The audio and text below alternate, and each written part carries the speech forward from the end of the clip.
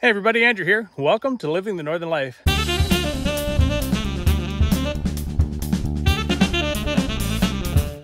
Today, I'm just back out on the property. You can see that I've got my last little tray of red pines here that we need to plant for the winter. And we're gonna put those here. So in one of our last videos where we were looking at the red pines, we did create a space right here. We've got a little bit of dirt. It's been raining, but they're gonna go fit right in here. I'll get that done. And we've got something else to move on to. All right, so that last one's planted and we got to get moving on to something else. It's warm here in Northern Ontario today. It's supposed to hit 38 with the Humidex or something ridiculous like that. So it's early in the morning right now, so I want to get started. And this is what we're up to today. So we got a load of A gravel in here. I don't think we'll spread it today, but we got a load of 6-inch minus over here and another one just over there. So from the other angle, there's the A gravel 6-inch minus. I'm going to spread that out here and then meet up in the middle with this guy here. So I'm going to push this pile first and then see where we get. I brought a couple boards over here to try to make the inside corner so that I don't use too much 6-inch minus on the inside. So I need to go get some fence posts and get those into the ground and see if we can make a corner here.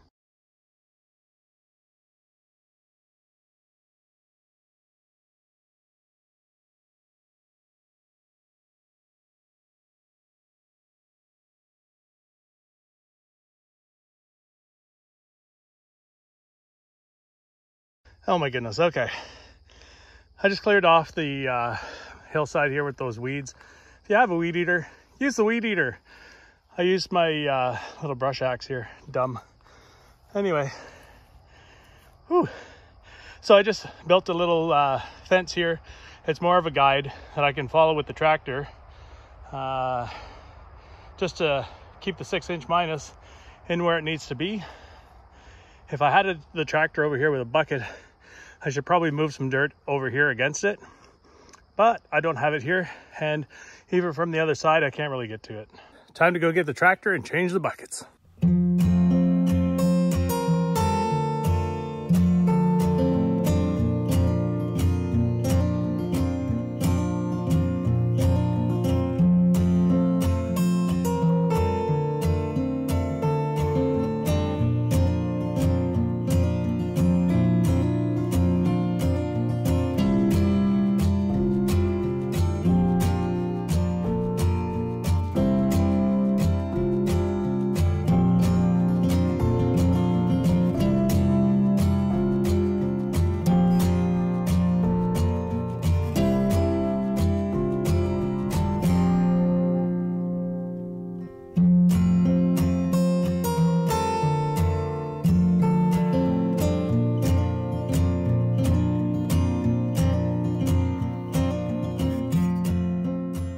Well, I got both loads leveled and I'm just a little bit short, but that's okay because all that eventually someday is going to be 6-inch minus as well. And we may have to put another load in here to bring this up just a little bit more, but it all depends on the level of where the shop is. So I'm thinking that this is probably going to have to come up another, probably another foot or 18 inches. So we'll see what happens.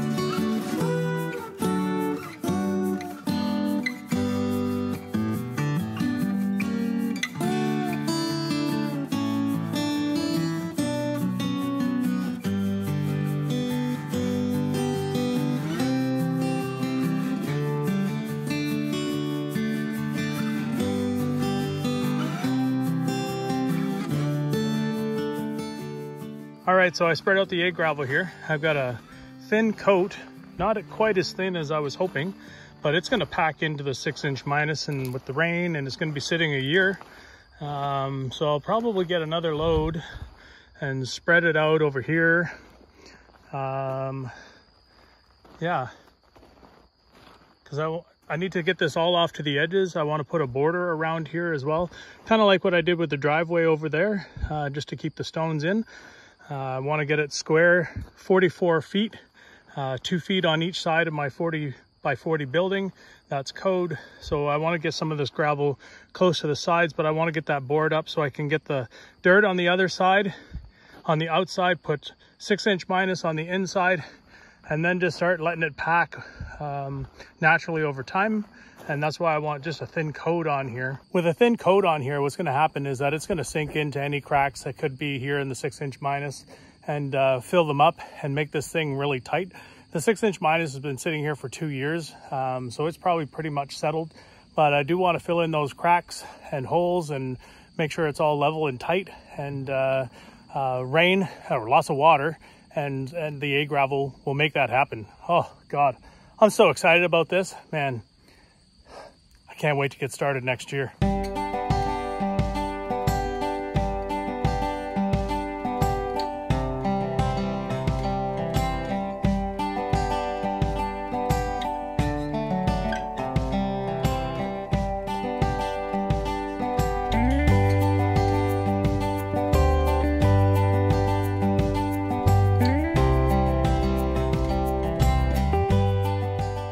Okay, well, I was trying to do this by hand just to like level some stuff out and spread it, but it's too dang hot.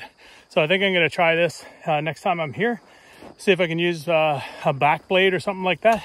Anyway, whoo, what a day. Hope you enjoyed that. You know, the plan here is to be able to build our 40 by 40 garage in 2024, hopefully July or August. And we'll get the foundation in. We're gonna be cutting our lumber. And yeah, we need approvals and all that good stuff. So if you guys are interested in this, hit that subscribe button to follow along. It doesn't cost you a thing, and it sure means the world to us. And until the next one, keep living the Northern life. Thanks for watching Living the Northern Life. Follow us on Instagram, Twitter, Facebook, and our website. Remember to click subscribe, click that bell notification, and give us a thumbs up for the videos you like.